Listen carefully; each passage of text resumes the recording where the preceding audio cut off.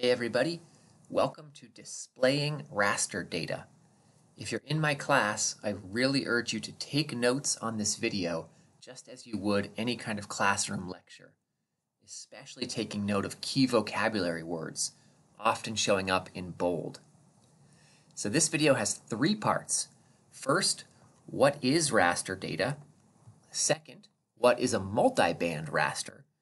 And third, how do we display multiband rasters using RGB color, usually as a true or a false color image. So a raster is an image composed of square pixels of constant size, usually. And each of those pixels has a numeric value called a digital number. So here you see all the square pixels, each with its own number. These numbers can represent any kind of data, and they can be visualized as any color. So in this example, we have these pixels here.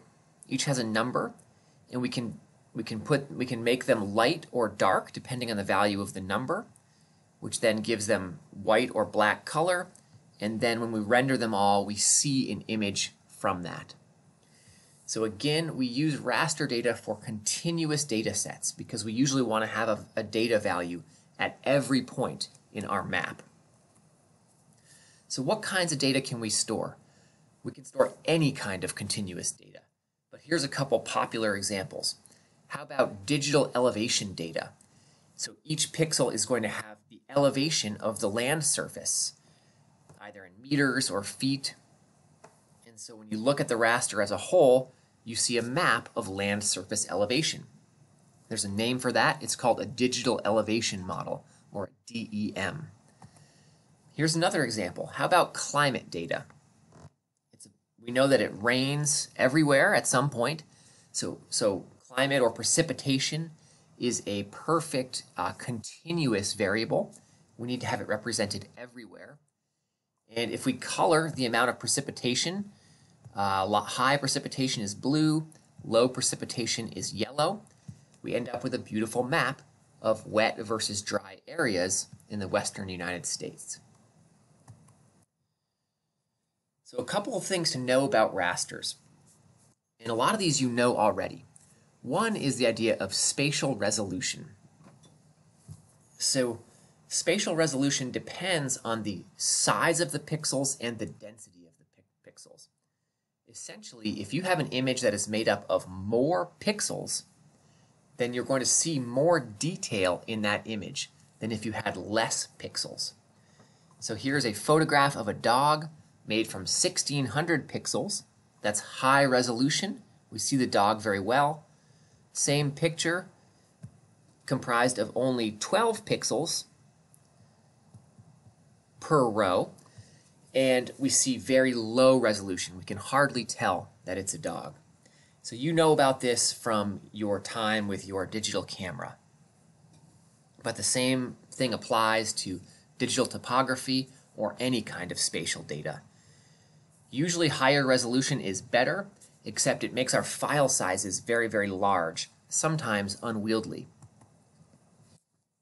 So along those lines, a typical raster in remote sensing contains millions of pixels.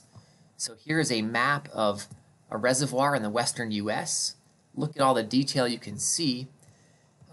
Literally, this map or image contains 218,700 pixels, right? That's how many it takes to show all this detail. And interestingly, each of those pixels has a digital number, we know that, and we can view those digital numbers often as a histogram. So here they are. A lot of the pixels are black. They might have a value of 0. And then the white pixels over here might have a value of 256.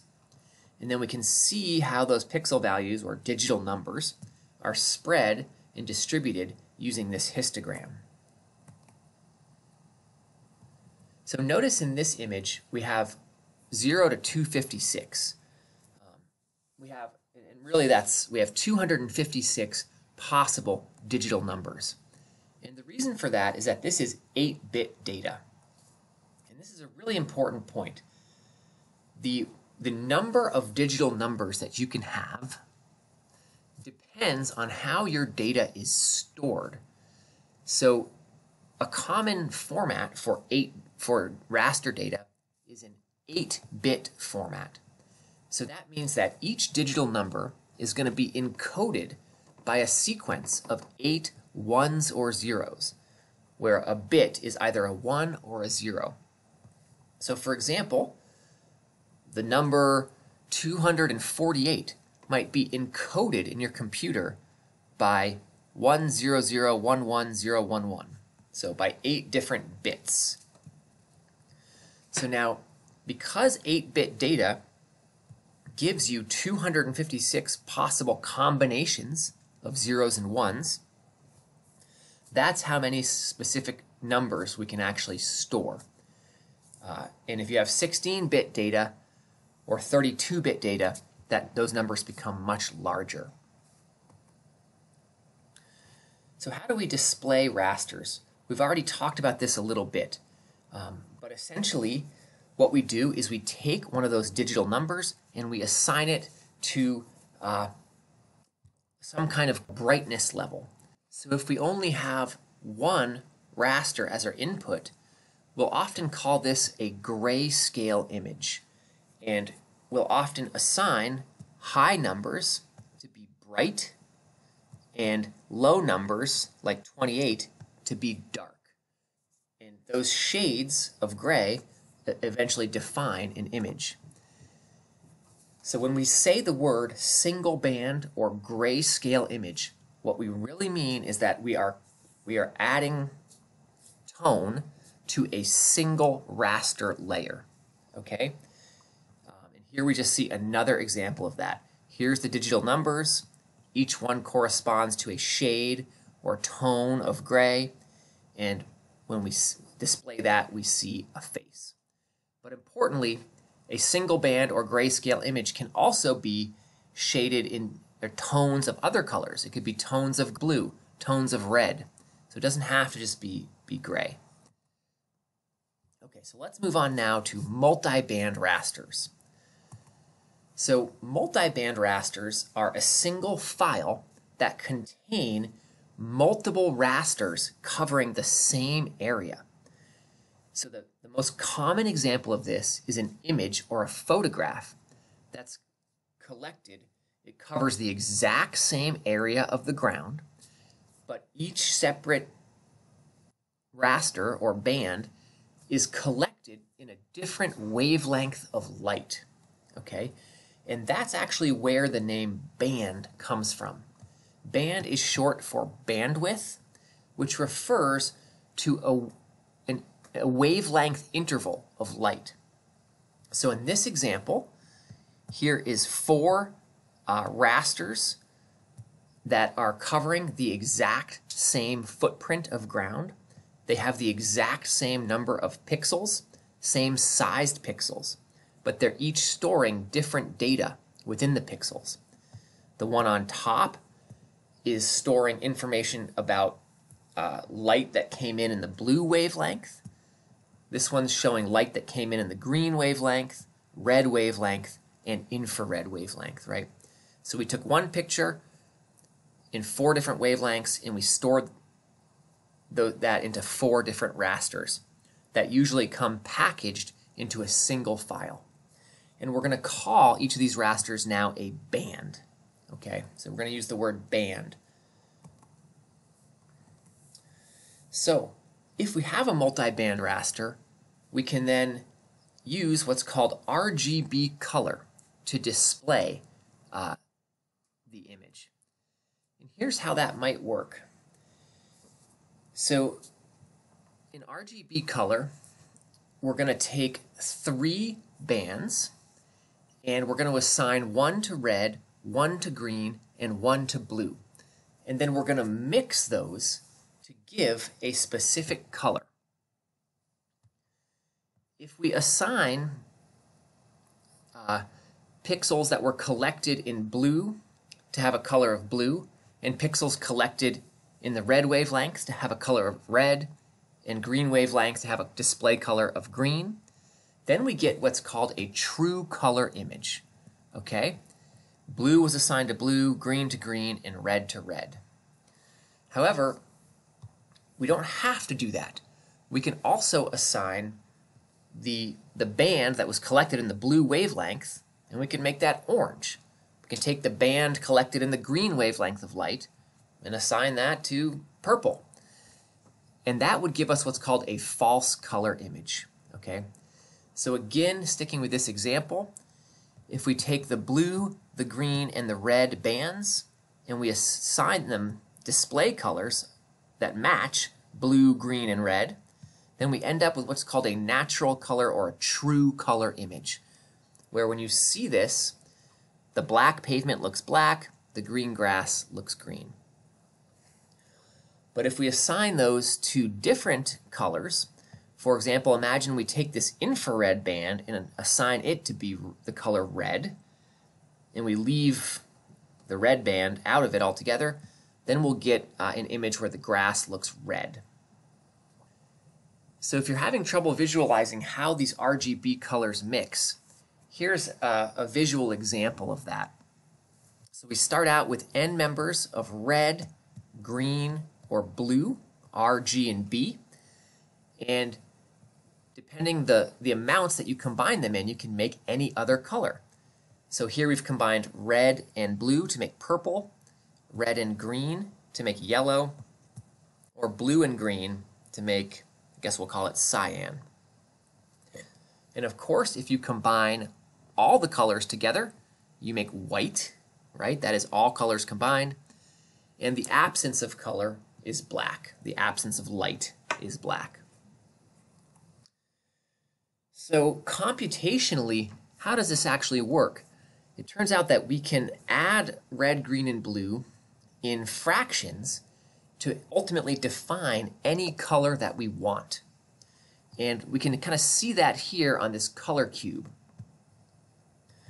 So if we define, for example, 1/5 red, 3/5 green, and 4/5 blue, right? That takes us 1/5 along the red axis, takes us 3/5 up the green axis, and 4/5 along the blue axis. And when you mix those in those proportions, it would define this kind of bluish color. And that makes sense because we had kind of 4/5 or 80% blue.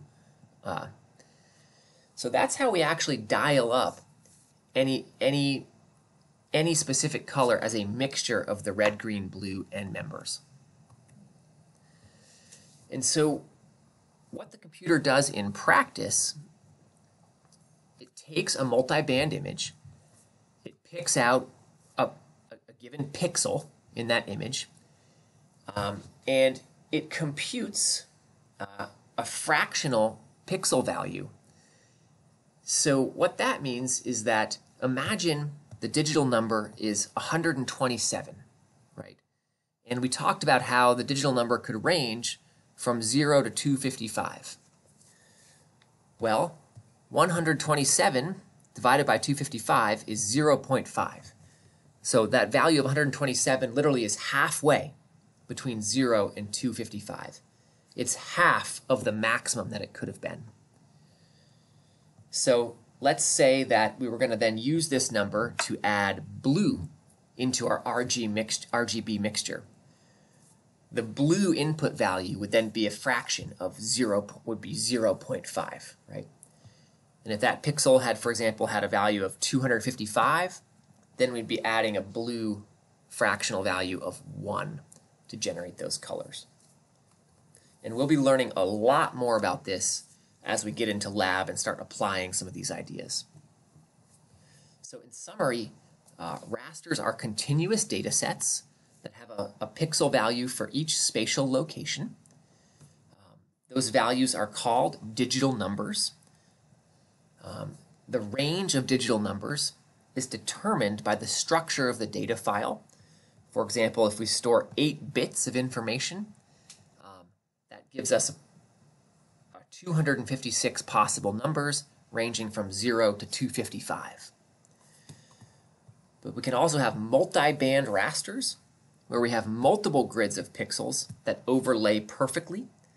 The best example of this would be different versions of the same photograph taken in different wavelengths of light. We can then color those multi-band rasters into a single image where each pixel gets some unique color using an RGB color scheme that combines numbers from 3 rasters to create a single display color. And we just talked about how those would actually be fractional numbers. If we assign red, green, and blue display colors to the actual red, green, and blue bands from which those values came, that would give us a true color image. But if we pick random colors that don't correspond to the wavelength in which the band was collected, then we get a false color image. Thanks so much for listening. Look forward to hearing your questions about this.